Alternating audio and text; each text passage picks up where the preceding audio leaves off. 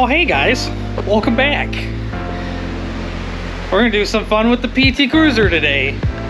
Now, we just did our last race. I think it's been about 2 weeks now.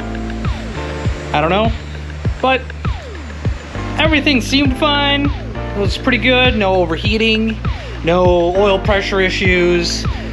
Pretty quiet actually. No banging the exhaust stayed on. But after putting the standard tires back on it, that wheel bearing is no longer happy with being a wheel bearing, and it is very vocal about it. So we're gonna start today by getting this guy changed out.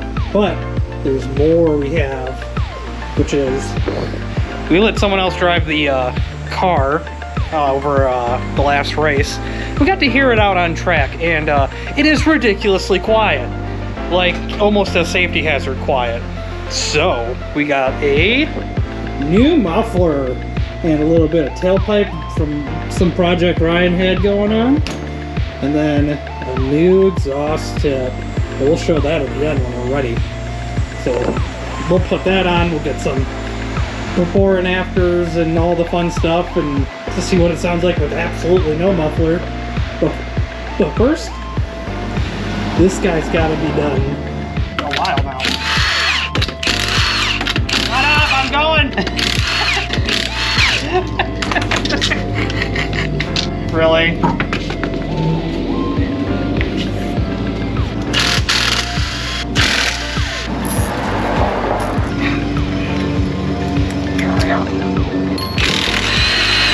Well,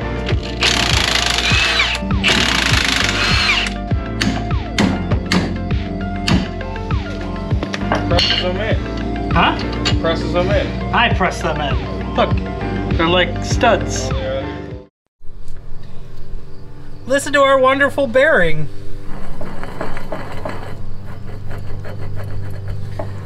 Now imagine that, but louder. If you notice, we knocked out a couple of our studs here. And I'm gonna do is take this nut and bolt, put it through here, and hopefully weasel it in just far enough where I can do this. Tighten it against that. Prepare for some loud noise. And in theory, drive this hub out.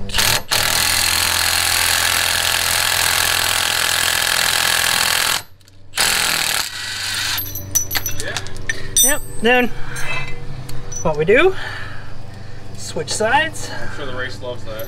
I really don't care. I'm sure the hub loves it too, because we can't really do even pressure because we only have one nut and bolt.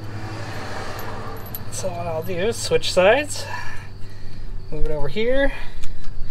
Now I can get it past this nut that's on here and run it in.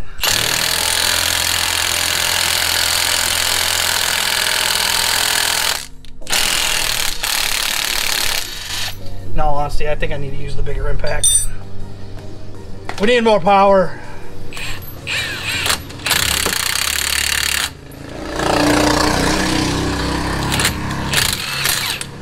Ow! Why my fingers? We're replacing it.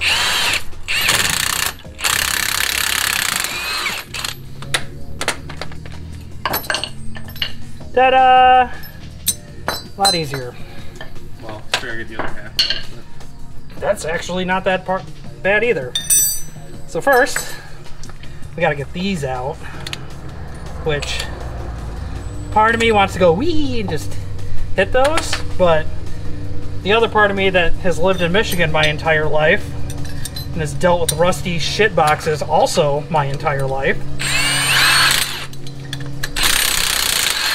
tells me that's a bad idea, because I guarantee we'll snap those things off. So let's go get the torch. We'll heat those up and get them off.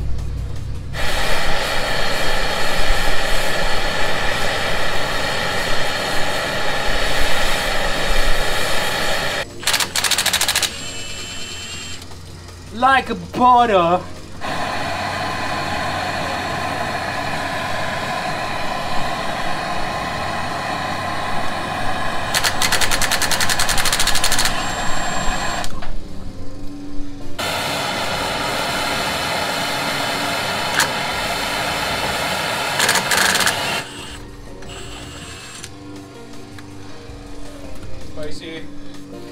feel it near my fingers.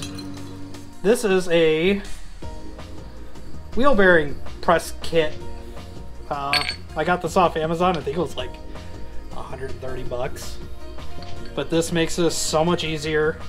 Got all these different inserts to press in and out bearings.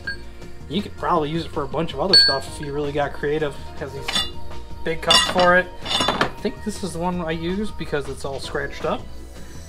So I'm gonna take a guess that that was the one we used. Shit, I just put that one down. I just had it right. But what you want to do, so this is our new bearing. You want to size this as close as you can to the outer race of your bearing. Without being too big. Yeah, without being too big, because this has also got to pass through the hub. And then you have to have something big enough where it goes in. Which honestly I think might be this one.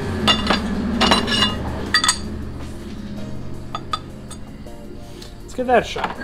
And then we have the nut that goes on the back. This will there. Actually, I think you need to use a washer. And then the screw. And this will do the pressing. Let's get this out on a tray. Let's get this out on the floor. Nice. Alright, we're going to play a little fun game of put the puzzle together. So we got our backing plate, or whatever we want to call it. That will sit back there. And the front piece will sit over it like that. And here comes the fun part. You feed this through the backing piece. Put the washer on. Put the big nut on there. The big nut. Maybe you should grease your nut. Grease your nut.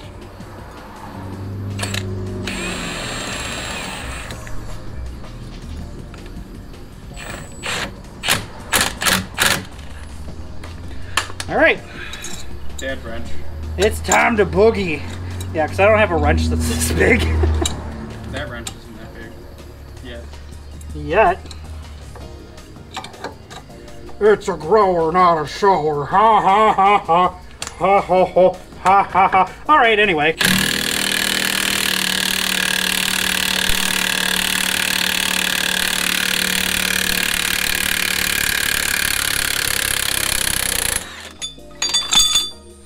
And the bearing's out. Just as easy as that. Would you take a look at that? Beautiful thing, isn't it? That is so much easier than using the scary press and like putting a ton of tension on a weird surface. That's kind of hard to get the press in there. This is just hit it with the impact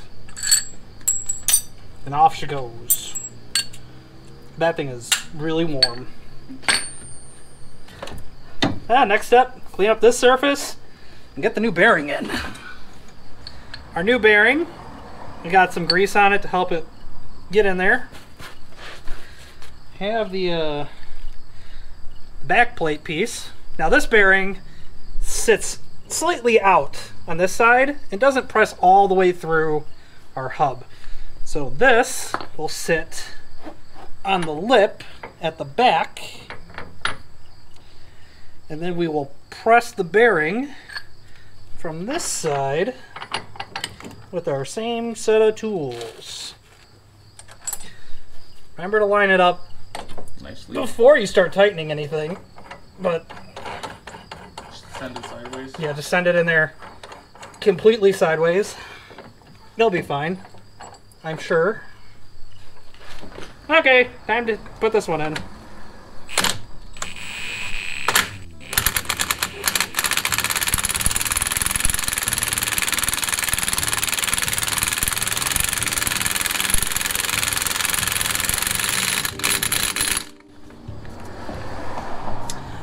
Once again, like butter, went in there, no problem. Don't put the hub on yet. You need to put this on first.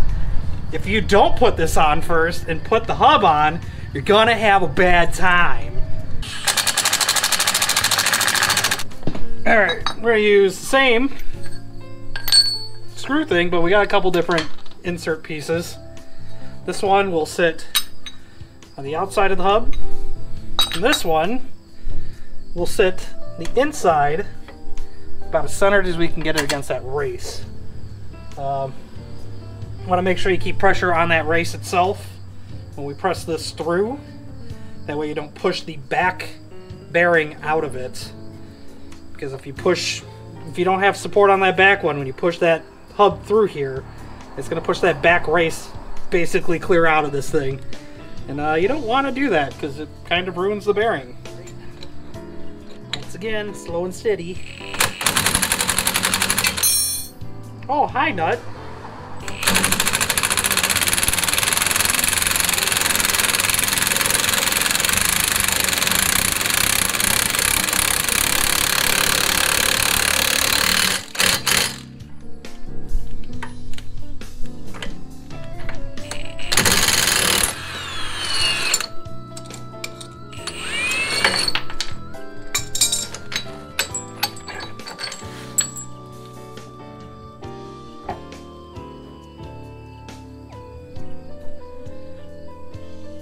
So quiet you can hear the cricket.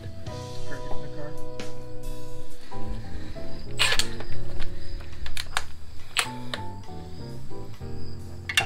Oh no!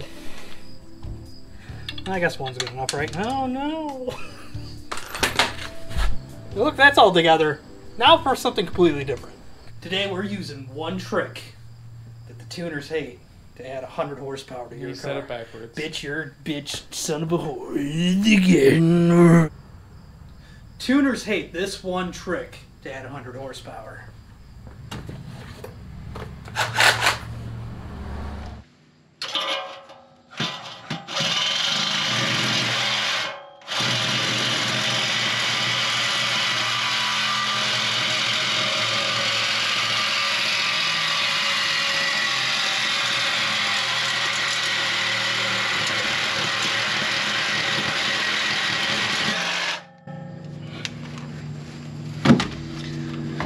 That's 100 horsepower.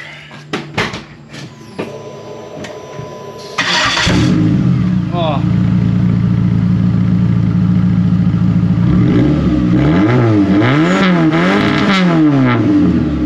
I don't think it needs a muffler. You might be right. It sounds so good. Why does it sound so good? Hold on.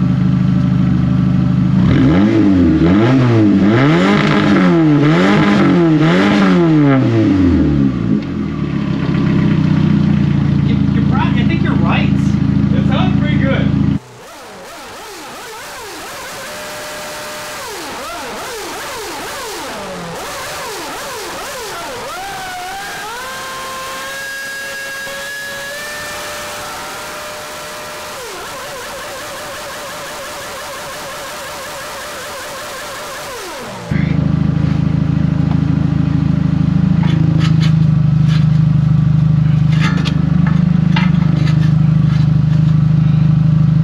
Might have to hold it in place. You want me to rev it? Let's see if it stays on there. Ready? Yeah.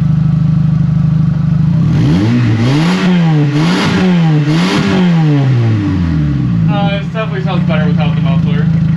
That just adds drum. It doesn't make it quieter. It just makes it more drony. It really does. Oh.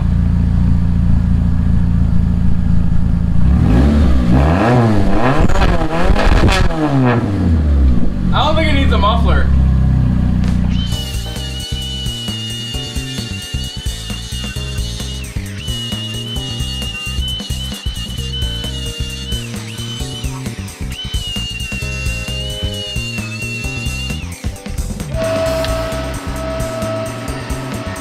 You can see up my nose. You need me to hold it.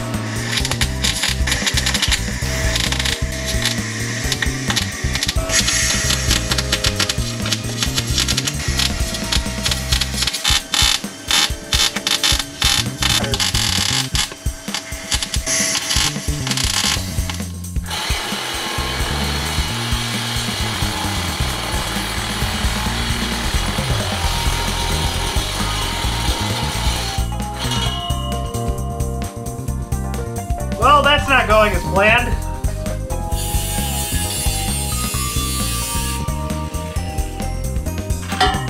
Not our perfect bumper. It's totally straight. Got the fart can muffler exhaust tube. Chinesium. Chinesium is premium. Time to weld that shit together.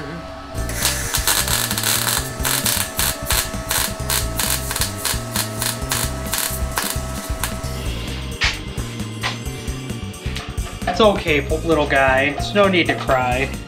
You had a long run. Come with me.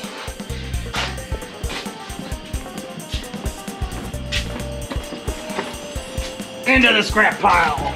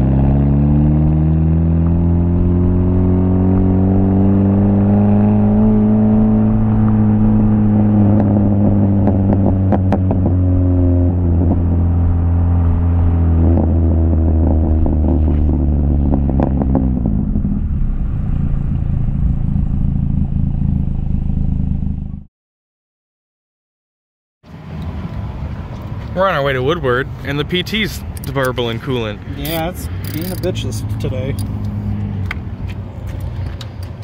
But it was leaking at the thermostat housing earlier, so we sealed it. Oh, that's unfortunate.